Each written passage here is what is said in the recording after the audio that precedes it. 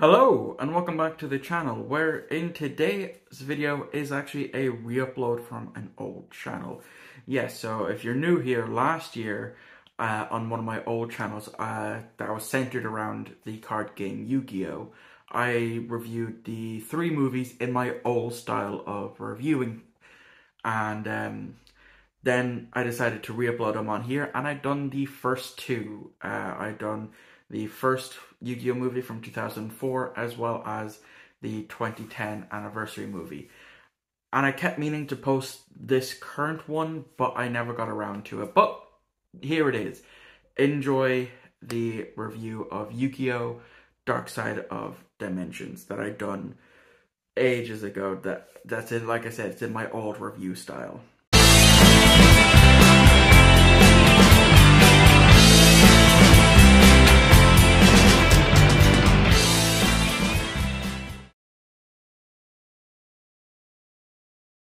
So, the plot takes place a while after the end of the original series, but slightly different, as this movie follows the end of the manga, where Seto Kaiba wasn't there to witness the final duel between Item and Yugi. So this movie picks up as the original gang are about to graduate and move on to further education, or in everyone else's but Teia's case, other adventures. So even though this movie is about the original gang, it really is a Seto Kaiba movie of sorts, as he is still hurt by all his losses to Item, and since Item is no longer here, Kaiba sets out to find the resting place of all the Millennium items to bring back Item, just so he can defeat him in a duel. Of course, this doesn't go unnoticed, as a group of people who worship this new magic that was never mentioned in the original series, called the Plana, that will only activated when Item returned to the spirit world. Kaiba finds the pieces of the puzzle and that's when the main villain of this movie, Diva, shows up with his gang to try and stop Kaiba from bringing back the Pharaoh, as none of them are aware that as soon as Item went back into the spirit world, he was gone, and nothing would bring him back. After Diva has stolen 2 pieces of the puzzle, which one then makes its way back to Yugi,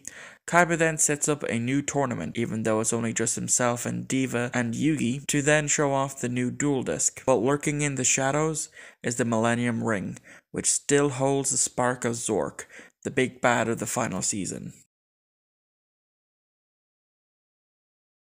Just like with the other 2 movies, there isn't much to talk about in terms of character development. Diva is a one-note villain who only wants the Plana around and not to have Item return, but with it being Shadi's fault for not informing them that after Item leaves this plane of existence, he can't come back. Yugi, on the other hand, is the only rational thinker, as even though he doesn't have a clue what's going on half of the time, as I said, he isn't the main character, Yugi knows that Item isn't coming back and keeps trying to tell Kaiba, who won't listen like always. Speaking of Kaiba, as always, he is focused on trying to beat Item at all costs, even in the end traveling back in time just to duel him, and we don't know if he ever comes back. But how he is acting in this movie is very similar to how he acted in the 2004 movie, being obsessed with wanting to defeat the Pharaoh and stopping at nothing to do it.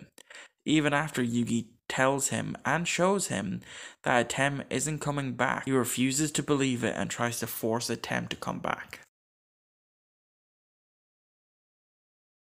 The animation for this movie is by far the best of the 3 movies, and I can tell they had a bigger budget. Of course, that also meant that the Yu-Gi-Oh! Series that was airing at the time of this movie's development, which I believe was Yu-Gi-Oh! 5Ds, suffered because of this. But that being said, it is definitely the best of the 3 in terms of animations, and I couldn't tell if any character was off model, and the slightest redesign of a lot of the characters looks great. Yu-Gi-Oh! Darkside of Dimensions was released in April 2016 in Japan and worldwide in 2017. And once again, I unfortunately couldn't find any information on this movie's budget, but I did find that it made 7 million USD, with mixed reviews from both fans and critics. But despite that, this is by far the best performing Yu-Gi-Oh! Movie out of the 3. At the beginning of this movie review, I set out to see if this movie is the definitive of the 3 Yu-Gi-Oh! Movies, excluding the Season 0 movie. And the answer is yes. This is by far the better of the 3 movies in terms of plot, length, and animation. All the voice actors sound amazing, and like they never left the role, except for the VA for Grandpa Moto. He was the only one who didn't sound like he did in the original series or even in the 2010 movie. I have definitely enjoyed watching and reviewing these movies, as they're all good in their own way. Yes, even Bonds Beyond Time has some enjoyment. But with that being said, it's unfortunately time now to end off this review series by saying if you haven't watched any of the Yu-Gi-Oh movies in a while, I'd say try and find a way to watch them again, as they are worth it. Except Bonds Beyond Time. Fuck that movie. Thank you all for watching as I've reviewed these 3 Yu-Gi-Oh movies, and I hope you enjoyed the format of them. If you'd like me to review some of the different arcs in Yu-Gi-Oh, or some of the memorable duels, do let me know, as I really did enjoy doing these reviews. But once again, it's time for this review to end, and I hope to see you all next time.